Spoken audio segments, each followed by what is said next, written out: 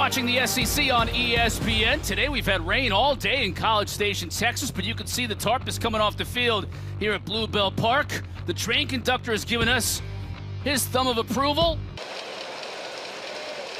0-2 once again.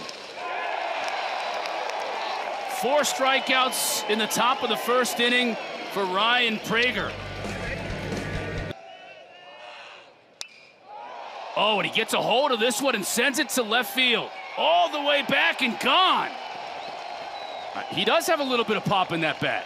7th home run for Gavin. Gets a fastball, actually a slider, out over the plate. It looked like it was on the outside corner. He goes out, reaches for it, gets a good barrel on it.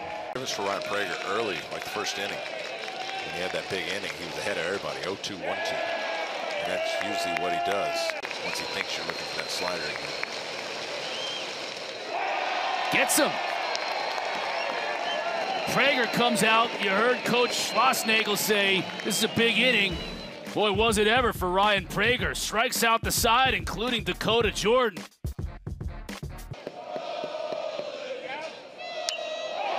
Hits this one deep to left field. That's a carbon copy from his first inning home run, but this one's a grand slam.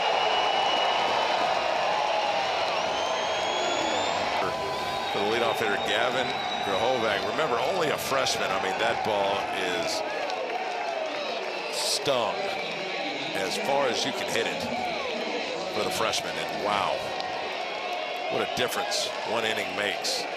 2 base hits, a walk, a base hit. You would think this would be the time to do it with 2 outs. Got him. That inside slider.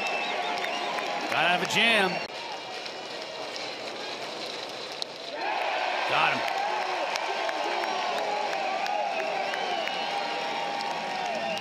Well, he wasn't able to sit back on the slider. He filled.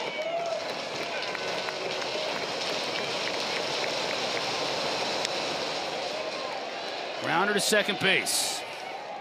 Targash throws him out, and Texas A&M has taken the opener in this series with Mississippi State. He's doing